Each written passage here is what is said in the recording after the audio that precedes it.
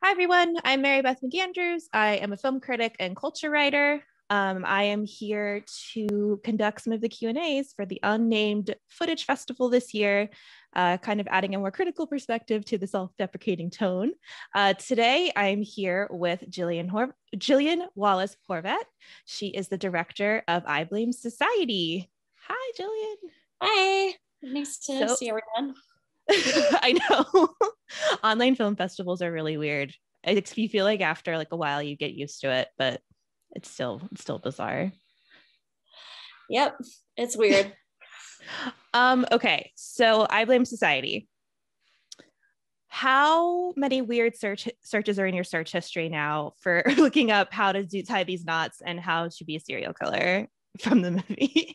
I think they're all in Chase's history, and he just sent me links. So I did that. Very smart. Very smart. So the first actual question I want to ask you about I Blame Society is, why did you want to do this film in like that kind of pseudo documentary found footage format? Because it was built off of a unfinished short documentary that I was working on already. So if I was going to use that footage, then I would have to keep the film going in that kind of format and tone, and I would have to continue to play myself on screen. So that footage is used in the film, and it's what you see on the laptop when she and Keith are watching her project together.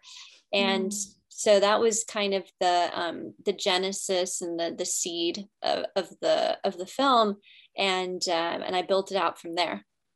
Cool. And did you actually get the compliment that you look like you'd be a good murderer? Not that I would look like that. I would be. You would be a good murderer. Yeah. Did you actually receive that compliment? Yes. Or I don't know, compliment's the right word for it. I think it's a compliment. Yeah. Cool. Awesome. And so something that's really cool about this movie is it's a female serial killer, and a lot of serial killers are male, or at least that's what we see in media. So what was it like constructing a female serial killer when all we really see are male?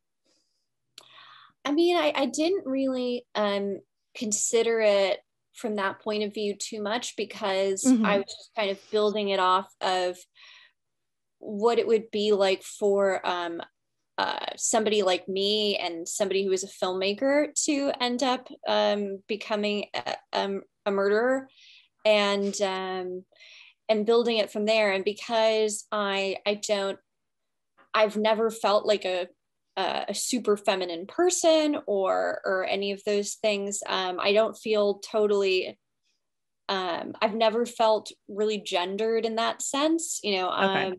So I don't think about it. And it's not like I'm kind of it's not like I'm a person who identifies as non-binary, or a person who identifies themselves as being on a gender spectrum. It's more just like my subjectivity doesn't think that way.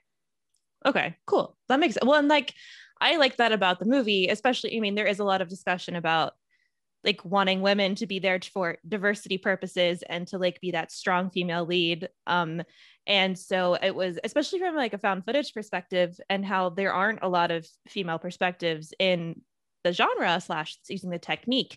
But something else I really enjoyed about the movie was how you injected female sexuality into it, because a lot of found footage movies are a lot about like guys being creepy on camera or hiding the camera. But in this film, you hide the camera.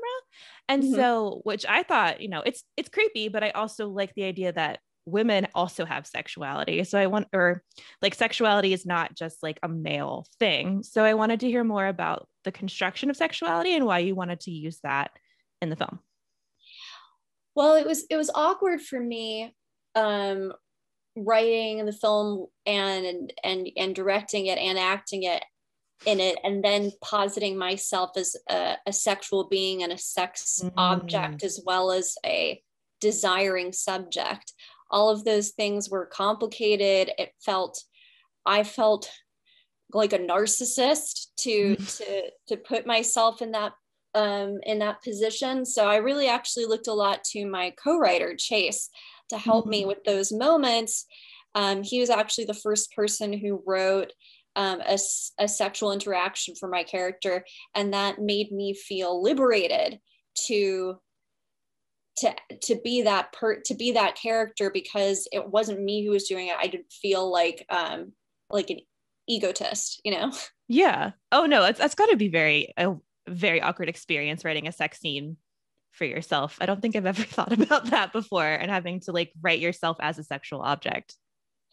I mean, it was the great thing about it was that I didn't look at it too personally in that sense, but I was like, what do I want to see on screen that I don't see enough of? What is going to work that is going to really creep people out, but it will be like, what will be intense, you know? Yeah. And so speaking of intense, what was it like playing yourself, but playing yourself to the extreme? Like, what was it hard to kind of step back from that after filming? And like, what was that kind of mental process for you? I think it was dissociating, you know? Yeah. It was definitely all dissociating to play somebody having a breakdown while you're under a lot of stress and people are looking at you in a authority position, and to have your shit together. So I didn't feel like I could show really any vulnerability on set, except really to Chase and a few people. I really had to overcompensate to hold it together and seem very untouched by everything, because if the lines blurred too much between what I was playing and what I was and how I was acting, I was worried that people would start to get worried. Because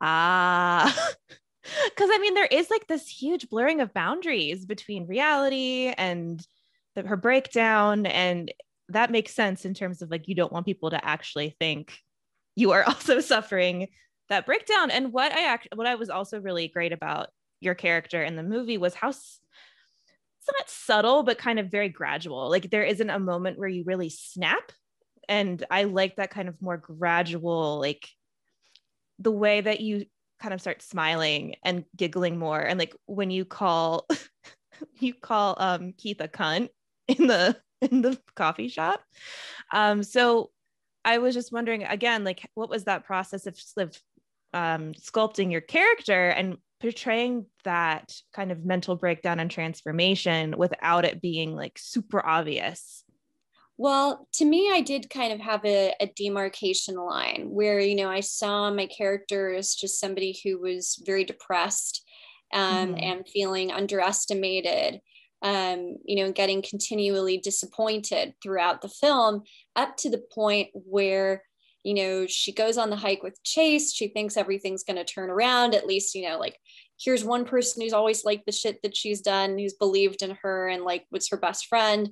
And then that ends up being a disappointment. And then even worse, she sees him die right in front of her, whether she, played an active or just too much of a Brinksman role in that, is up for debate. But, I think the sight of that and that huge crushing disappointment was to me the point where I broke the character and changed it into a much more mannered performance from then on, where I really kind of wanted to show somebody kind of disappearing and wasting away and kind of becoming a creature, even as she is more empowered and active and violent. She's not who she was anymore. She's something different. And so going from there about like the representations of like female rage or just rage in general and women kind of getting revenge, not just on one person, but on society, was it liberating for you to kind of be able to portray that rage in such kind of like a violent / not really typical normative way? I mean, that was hard for me because it's not anything that I connect with. I feel a lot of like anger and fury and rage inside, but I don't ever act on it. I'm more of like have a dry and pithy way of, you know, putting my feelings. I'm articulate, so I don't need to rage too much. So that was really hard for me because I haven't yelled much in my life. I can like count it on one hand. And that's why I think my yelling is so awkward in the movie. I really like yell pretty awkwardly, but I think it actually works for the character because she's basically me, and that's me. I can't yell very well. I've gotten better at it actually since the movie. Been able to channel that a little bit more, but like that was hard. And I think it's not necessarily that like as a woman I've been socially conditioned to not show conflict, because I've definitely gotten the message and people have told me that, but I never take it. I'm not conflict averse. I am confrontational in a really positive way. I'm very like transparent and direct. But I've never had a problem, saying what I feel and acting on it in that sense. But the rage and the violence, those were difficult things. And those were also the things that were just hard from an actor standpoint, on top of everything that was going on, to be like, I don't know how you stab somebody and make it look real. I don't know. I've never stabbed anybody. I don't even like cut meat because I don't really eat red meat. So I'm not used to carving anything. Like, I just don't know how this feels or how it's supposed to look. But sorry. After enough takes and looking at it and being like, well, how does this look? Okay, maybe this isn't how it looks in real life, but how does it look in a movie? I think we've figured it out enough. Yeah. I was gonna say it looks pretty. I mean, and also the smashing in his head with the skateboard was pretty awesome. That felt good. So were you a found footage fan before making this film, or like a pseudo documentary fan? I think, I love when it works, and I love it's so brilliant when it does, because of those blurring lines between narrative and non-narrative, the hybrid, and then I love that kind of the playing and the metatextuality. But I also think that there's a lot of cheating within the genre of cheating with cameras and with looks and with what angles and plausibility. I think that people aren't hard enough on themselves when they're doing it. They really, they're like, well, if they're paying attention to that, then they're not, really getting into the story. It's like, how can I get into the story if you're just flaunting this in my face that you're not putting this together in a way that's cohesive and coherent and within the world. So I think that it's not that difficult. It means like certainly having to sacrifice some flash and to do it authentically. I think it's much better to be authentic and to operate within the medium with verisimilitude rather than to make it look glossier and then you look stupid. Well, and that's what I like. Like, you have the GoPro on your head, and then you have like your selfie stick, and you're always like, hey, can I set up the B camera? And I love that because it is very authentic. Like, hey, you really do acknowledge the presence of the camera, which is a big part, I think, of found footage. Because people would notice it, and they notice when you're filming them and they're like, are you filming me? Like, it just had to be real. Yeah, exactly. And like, with the B camera, angles change in found footage, but you saying this is the B camera, it was so good because you're like, I'm not going to have one angle. Like, I'm going to have multiple angles. And then you have like setting up lights and everything. Like, you very much show that process, which I think is great, especially in kind of found footage with that metatextuality. So did you film most of it yourself? Like, was most of that done by you with like the cell phone and GoPro footage? you can't because Yeah. somebody would vomit if they saw it on a big screen, or I was willing to operate as best I could, but our DP was like, you just can't, like, people will get nauseous. So because if I had it on my head and I'm talking, I move my head naturally, I would be losing people in the frame. It would be nauseating. Yeah. So we had to, like a movie, we reset for the close up, and Olivia is just holding this camera on top of my head like this while I'm acting. So that's what, if you look at the reaction shots to the GoPros, they're reacting to me talking to them, and another woman like holding a camera in front of my head. That's amazing. Just, behind the scenes, just her holding it like that. And so my last question for you really is just, what are some of your favorite found footage movies?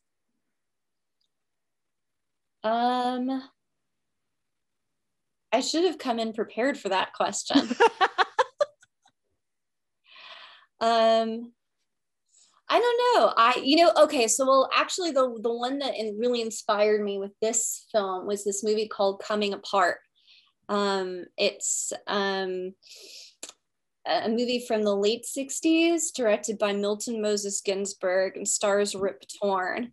And it's about this psychiatrist, and he has this camera in his apartment that's taping his sessions. And he has his sessions in his apartment, and also like these women are coming over and visiting him, and there's like his ex-wife and his girlfriend and like another random girls, and he's sleeping with all of them and his patients, and only he knows that he's taping them. And so he's having this breakdown, but he's also aware that there's this camera watching him that he's put there, and he's everything has this level of dramatic irony because he knows he's being taped and the women don't. And so he has this kind of divided consciousness, and it comes out in his performance as well, where it's like he's speaking for not just for the person that he's talking to, not just for the camera, but whoever is watching the footage in the future, like a cop or a lawyer, whatever he's going to do. Whoa, I've never heard of that movie. I'm gonna have to check that out. That sounds really interesting and terrifying, but also really good. Actually, that reminds me that your film reminded me of the Poughkeepsie tapes. If you've ever seen the Poughkeepsie tapes. No, I think I've heard of it, but yeah, I haven't seen it.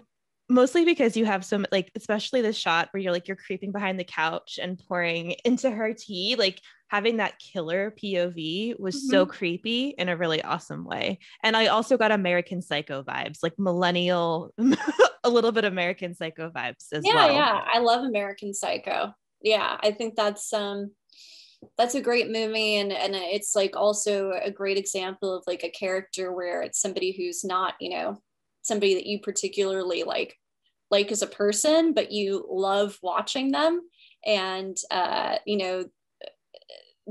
relatability or likability is superseded by their transgressiveness. Yeah. I think being transgressive is way more better than being likable anytime. I would agree with that.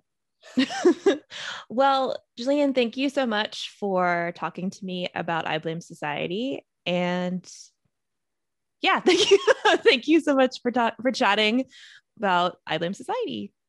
Thank you so much. I had a lot of fun.